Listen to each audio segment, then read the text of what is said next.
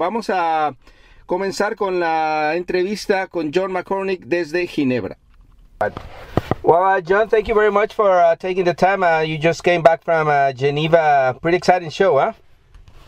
It was a terrific show, yeah, very exciting. A nice, interesting balance of the usual exotic supercars and a whole raft of new small cars and mini cars that has an individual appeal. So it was a good show. Yeah, I guess Geneva is known by that, like, and I guess that's why Lamborghini always picks it to show their newest thing, and that Huracan looks pretty sharp, huh? Yeah, the Huracan was a lot better than last year. They had the Veneno, which was sort of looked like a Batmobile and was a bit crazy. But this year, the Huracan is a nice successor to the Gallardo.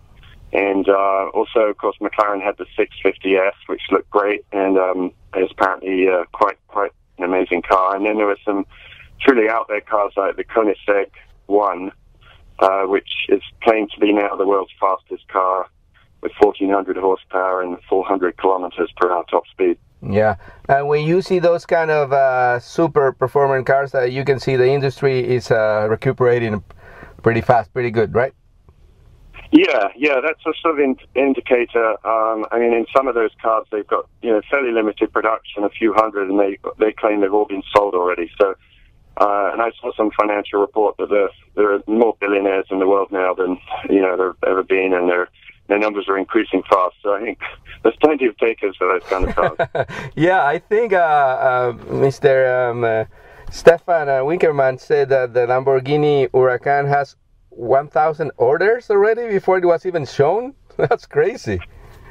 Yeah, I know. And when you consider that some of these cars are into seven-figure prices, it's remarkable that they can sell them so quickly. Yeah, amazing. So other interesting news, I think it was the new Jeep small version. What is it called?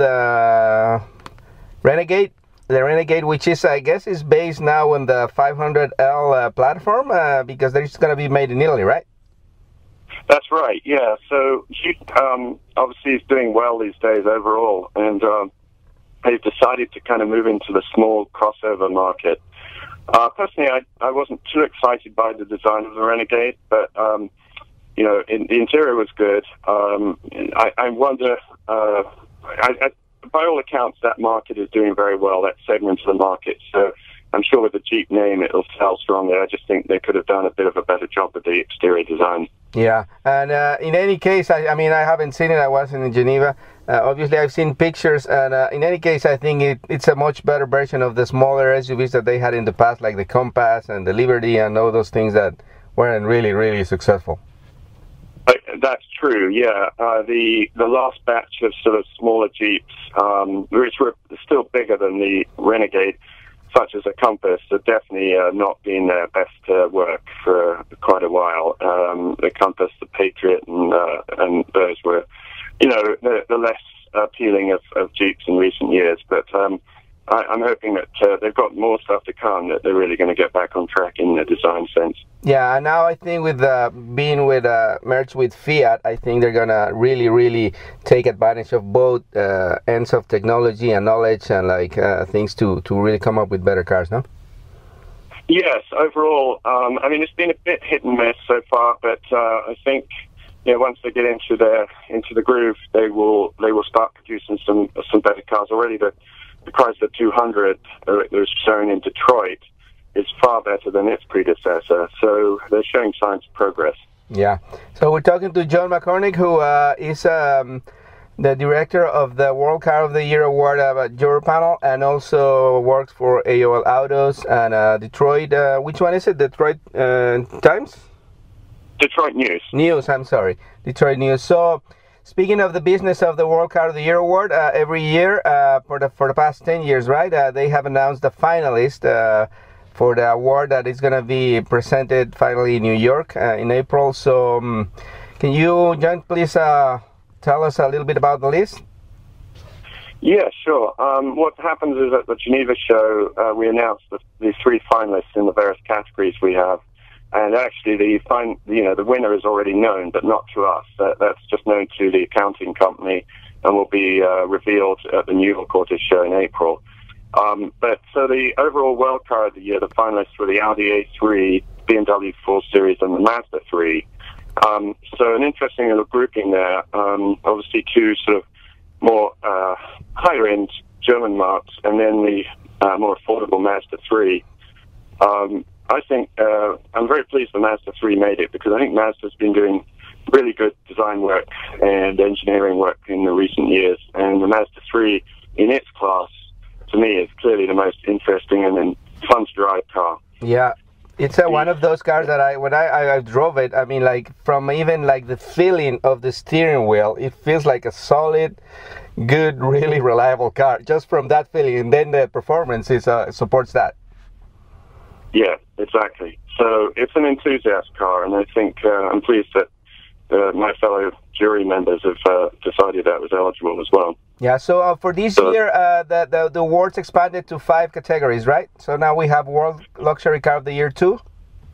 Yes, we added a new category this year, World Luxury Car, and in that category, the finalists were the Bentley Flying Spur, Mercedes S-Class, and the Range Rover Sport.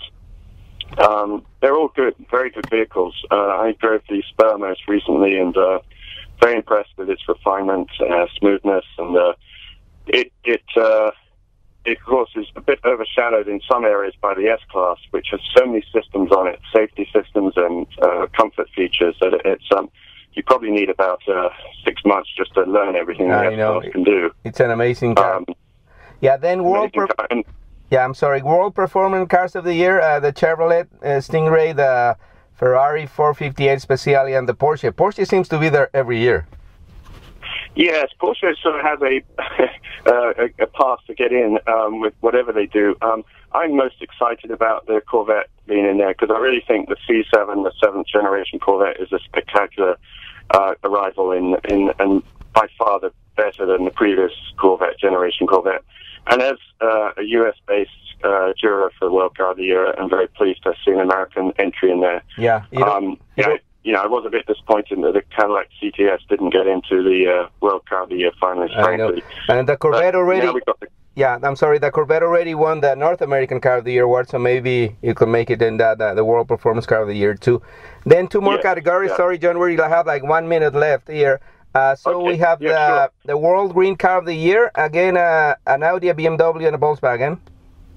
That's correct. And then the World Design is BMW i3, which is also in the Green Car, and Mazda 3 again, that's great for its design, and the C-Class Mercedes.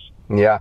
And again, I didn't mention it at the beginning, but I have to thank John and the rest of the members of the World Car of the Year award, because for the first time this year, I have the honor of being a juror too, based here in the U.S. So thank you very much for that, John. And so we will see in New York the winners, and hopefully it's going to be pretty exciting show, right?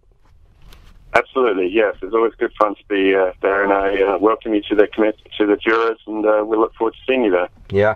And John, where can our audience can find more about your work, please? Yes, we have a website, wcoty.com, and you can learn all about the details of the awards on that. And what about your own things? Sorry? Your own publications. Oh yes, and for me, as I say, you can learn about more about me at the Detroit News at detnews.com, and some of the other publications I work for are also listed there. Thank you very much, John, and I'll see you in New York. Hopefully the weather will be better. Thank you. Bye. Thank you. Bye-bye.